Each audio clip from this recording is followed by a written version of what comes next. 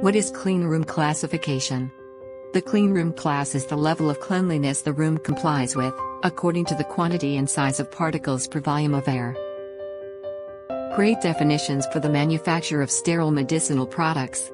Normally, there are 4 grades or levels of manufacturing required when manufacturing sterile medicinal products. Grade A. This defines the local zone for high-risk operations like filling zone, stopper bowls, open ampules and vials and making aseptic connections. In normal situations, these conditions are provided by a laminar airflow workstation. A laminar flow system provides a homogeneous airspeed of 0.45 meters per second ±- 20% at the working position. Grade B. This provides the background environment for Grade A zone items needing aseptic preparation and filling. Grade C and D. Areas graded C and D are used for performing less critical tasks that are carried out during less critical stages in the manufacturing process.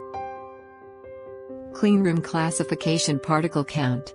The basis of cleanroom standards is the micrometer, or micron for short, micrometer, which is the size of the particles to be filtered.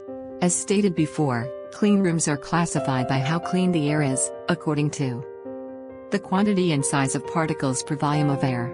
The cleanroom classification table below shows the maximum concentration limits, particles/M3 of air, for particles equal to and larger than the considered sizes shown.